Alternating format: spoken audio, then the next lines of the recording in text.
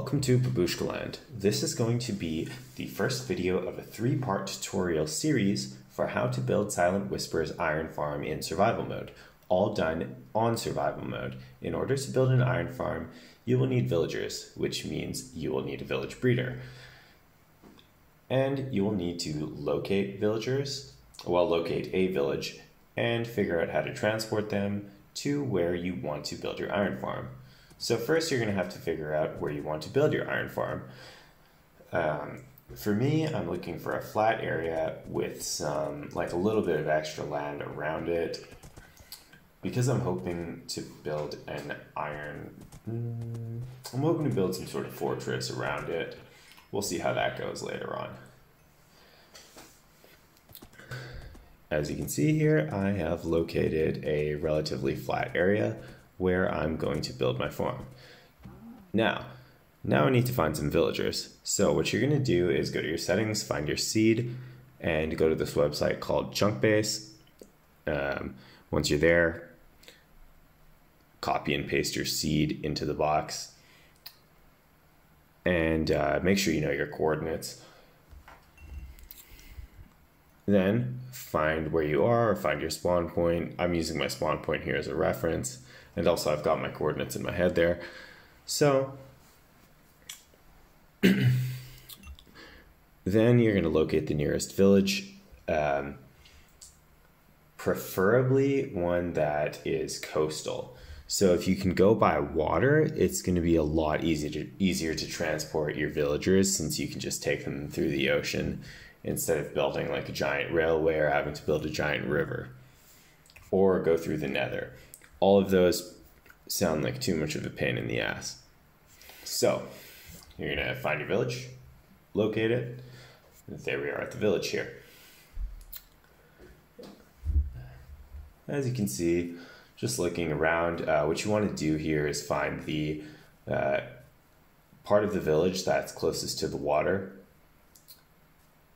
This one is relatively close, so I'm not building a canal system.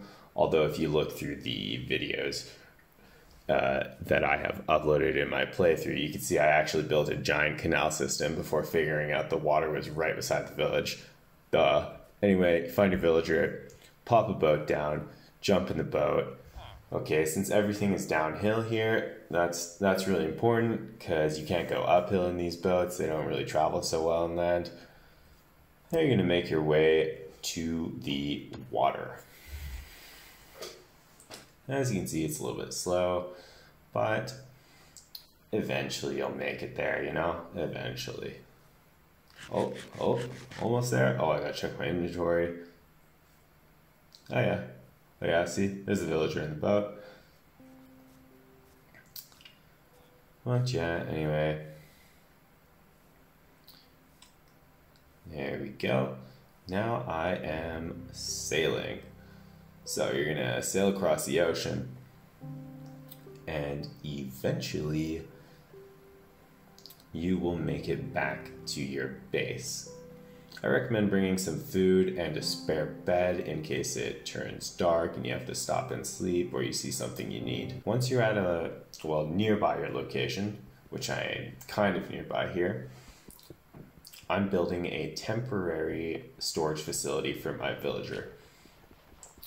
In this case, I hadn't set up my village breeder quite yet, so I just dug into the side of a cliff here. Dug under a little bit so you could get some water flow going.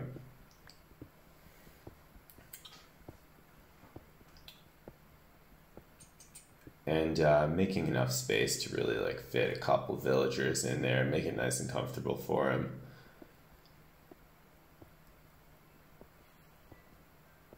Okay, there we go. Oh, that's a shovel. There we go. Use that pickaxe. Okay, voila. Now the villager is inside of my little storage container for him. Just gonna pop some torches on the sides here so no zombies spawn inside.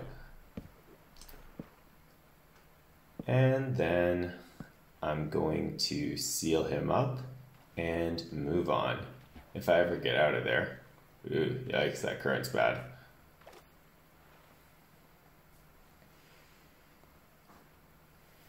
Okay, there we go. See that? There was a little evil water zombie thing there trying to get me. Now, once you've actually built your village breeder, which is essentially a box with some workstations for the villagers, you can hollow out a little area, put some water in so that you can access it by boat. Grab some more water there, and look at that, we've got a perfect hole that is 2 by 2 so that you can fit the villager in there, and the boat too. Make your way back to the village storage unit, open the wall up, try and create a pathway for the water. If it gets stuck, like you can see here, grab a bucket and move some water further into the opening.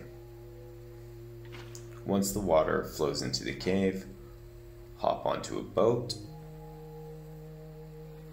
and there you go, you can sail.